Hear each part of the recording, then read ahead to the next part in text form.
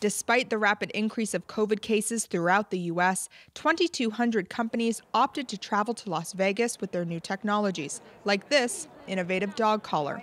It claims to be able to analyze your pet's mood through its heart rate.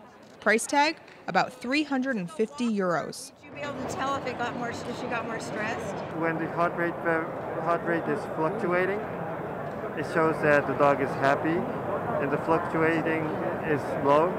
It shows that the dog is stressed. And this South Korean company has developed the first digital tattoo machine.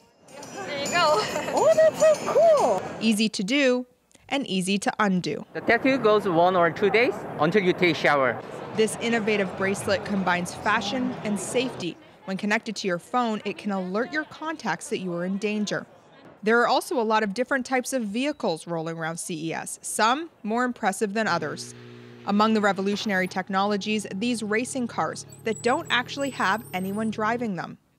Instead, the cockpit consists of sensors, radars, and cameras developed by students from all over the world.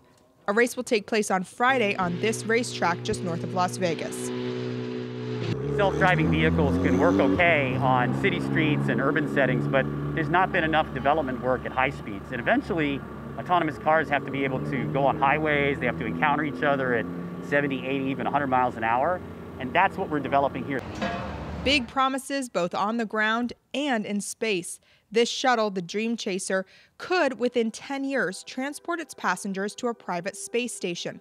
With technology like this, going high up into space isn't just for officials and NASA programs, but for anyone who can afford it.